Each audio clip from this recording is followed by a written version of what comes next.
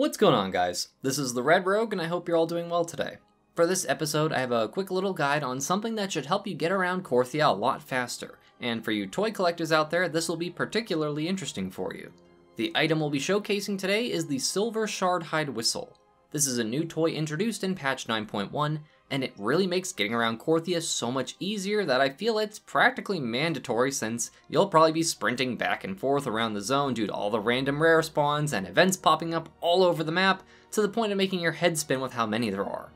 Up first, a quick showcasing of the Silver Shardhide Whistle, so what it looks like and what it does. Basically, you summon the spirit of a very rambunctious Shardhide named Kasha, and you'll start sprinting forward non-stop for 20 seconds at an absurdly fast speed, like twice as fast as regular mounted speed. Similar toys and items have been in the game for a very long time, as I can remember things kinda like this as far back as Mists of Pandaria. Once the 20 seconds are over though, Kasha will need a break and will move much slower for 2 minutes, like 50% or 60% mount speed.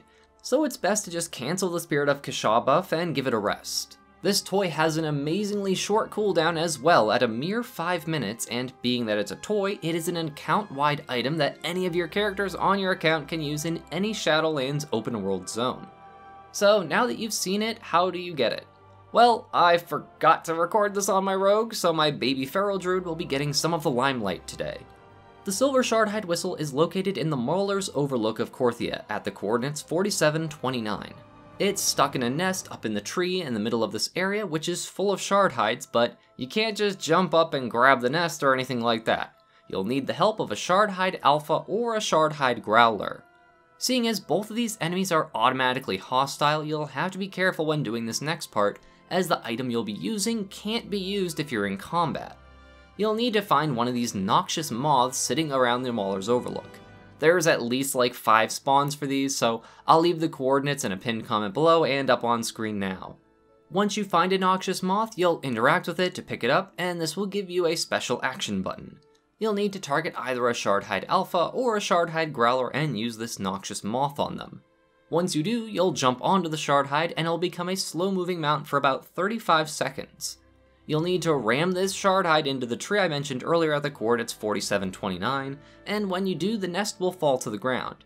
Inside, you should have a nice, shiny, silver Shardhide Whistle waiting for you, and maybe even some other goodies. This toy is pretty amazing for getting around places quickly where you can't fly, but it does have a couple negative aspects that you'll want to be aware of. For one, as I mentioned earlier, after the 20 seconds of super speediness is up, you'll become very slow for 2 minutes. This means you'll need to remove the Spirit of Kasha buff and mount up as you normally would. Thankfully, this 20-second speed buff is usually enough to get you across like 2/3 of Korthia, which is pretty great. The other thing is that you can become dazed and dismounted, losing this huge speed boost while you're running through things if you get hit, so be very cautious with areas with lots of enemies or ranged attackers, stuff like that. This is still a fantastic item for traversing Korthia in the Maw, and especially since it's an account-wide unlock with a really short cooldown, you just gotta be a little careful when you use it. Anyways folks, I hope this video makes it a little easier to chase down those rares and stuff in Korthia and getting to your assaults and whatnot in the Maw, as I'm sure a lot of us are doing right now. If the video was useful to you, please consider leaving a like, a comment, or maybe even subscribing to the channel if you'd like to see more WoW-related guides and tutorials and stuff like this video. As always, my appreciation and gratitude to all of my viewers, and especially my patrons, who all help make these Shiba Shenanigans possible. Thank you all so much for watching. This is the Red Rogue, and I'll see you guys around.